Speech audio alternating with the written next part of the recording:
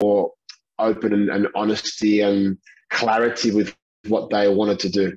That being said, I had options to move during that period, which I also took upon myself to not do, because I was trying to be loyal to the club that had employed me and taken care of me and given me so many great moments. And at the same time, you know, the opportunity to go to another club just never really, and they were rival clubs. It wasn't just like I'm going to go and play with SC East Bengal. It was, you know, rival clubs. So it was a little bit of that.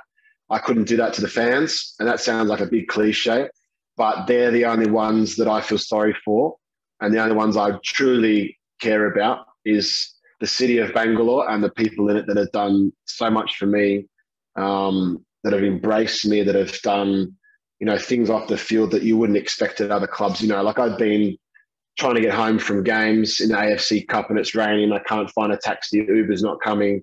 And I'm jumping in cars with fans. You know, they're buying me beers when I'm out and things like that. So it's not bull crap. I'm not sitting there saying I love the fans. I'm trying to gain something from that. It's just the truth. And so when all that went down, there was still a possibility to move to another rival club on deadline day, and that did not transpire in terms of a lot of moving parts, but mostly it was playing opportunity and financial. It was not the same requirements.